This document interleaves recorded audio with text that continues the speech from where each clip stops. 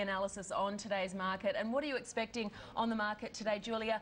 Are we going to mirror the gains that we saw on Wall Street overnight, do you think?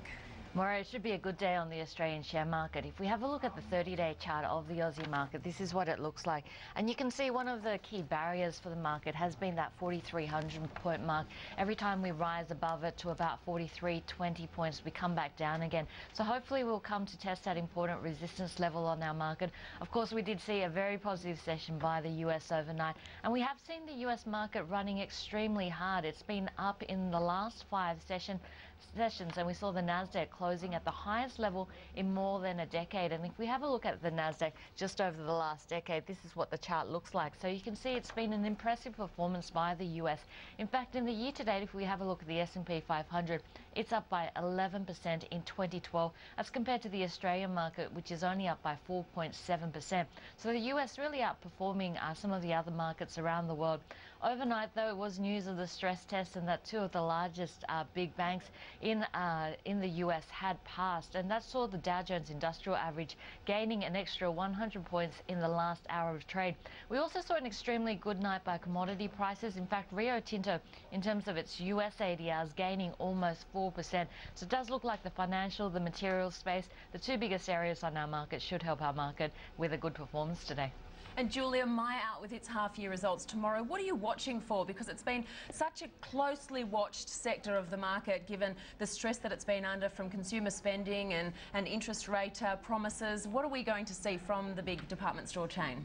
Myer, you're absolutely spot on there. The softness that we've been seeing in the retailing sector means that the number one thing that the market's going to be watching is their FY12 guidance. Their full-year guidance now looks like it is at risk of a downgrade, and the management's forecast is for $146 million for the full year. So that's the key to Myer's result tomorrow, the guidance that they will supposedly issue, and the market watching to see if that $146 million will be downgraded for the year.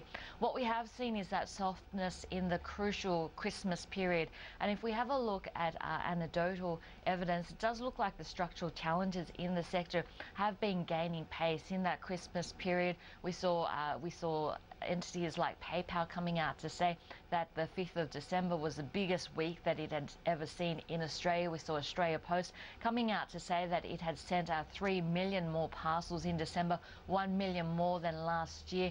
And we also saw companies like Deals Direct coming out to say that sales were up by 40 to 50%. So while we are seeing valuation support as well as dividend support for a stock like Myer, it is very difficult to time the bottom of this cycle because some of the structural challenges which are coming from the online space as well.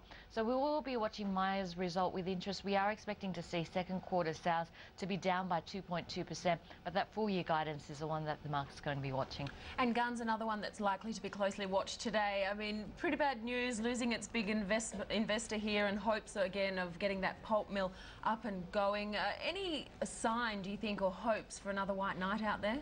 Well, the countdown is on. This stock is due to come back online on Monday, and if it doesn't have news that capital raising has been successful, plus perhaps another big investor on board, then we are going to see quite a substantial fall in its share price. Now, initially, Richard Chandler, which of course is a New Zealand billionaire, was supposed to take up a large chunk of this capital raising. Now it looks like someone's going to have to step up and take up the shortfall, and the key question is who or what entity will be doing that. So we'll be watching any news coming out from Gunns very closely. Of course, part of the problem is that Gunns has a huge amount of debt. In December, it's got about $340 million worth of debt being due, plus a $29 million penalty as well. And we know that to try and pay down some of its debt, it is looking at the sale of some of its assets, the Green Triangle Plantation, its Hayfields asset, as well as the MIS loan book. And that should help to shave about $300 million off its debt. But we've really seen no word around these asset sales,